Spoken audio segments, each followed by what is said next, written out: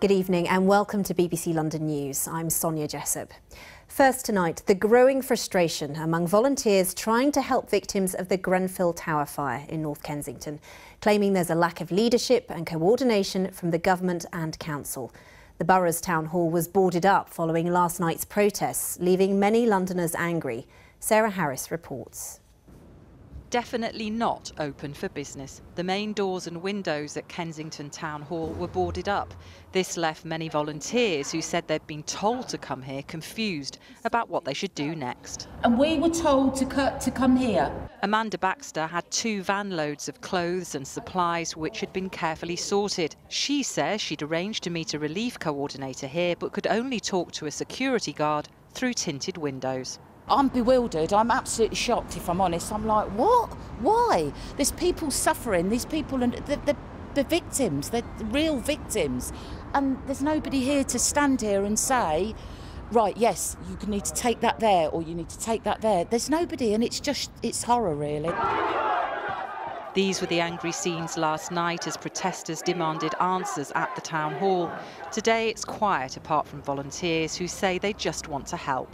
I've got people coming up to me giving me bags of stuff and they're saying, look on the website, look on the website. This is not good enough. Do you know what I mean? They're the people that are in charge to deal with this situation, and they're saying we'll take control and we'll dish it out to all the local authorities and the local day centres, and now they won't accept my donation. So this is just not good enough. It's a similar story of chaos at relief centres near Paddington, where people are crying out for a plan of action.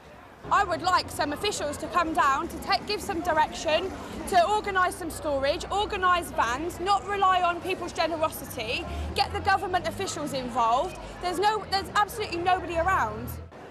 From many of those volunteering, the message is clear. Hello! Can we get some attention, please? Sarah Harris, BBC London News.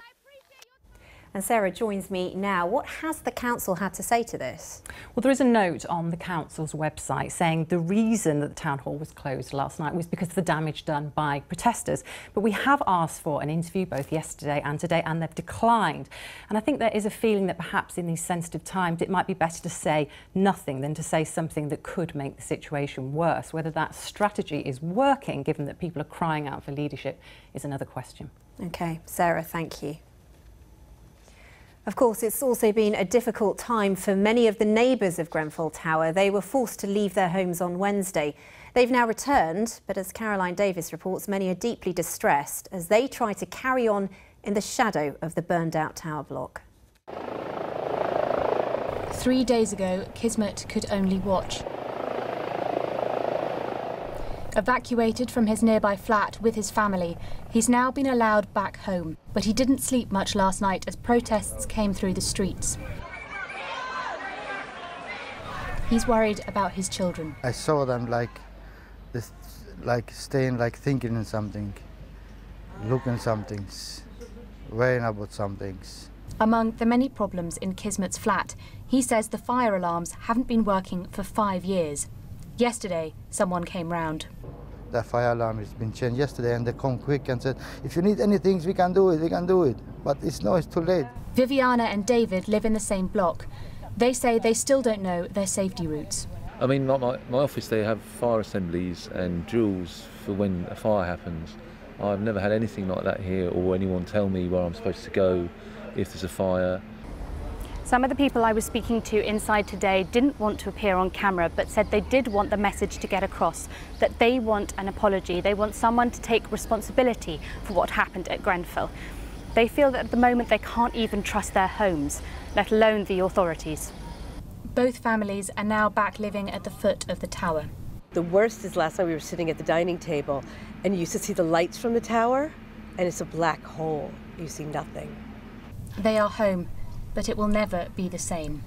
Davies, BBC London News.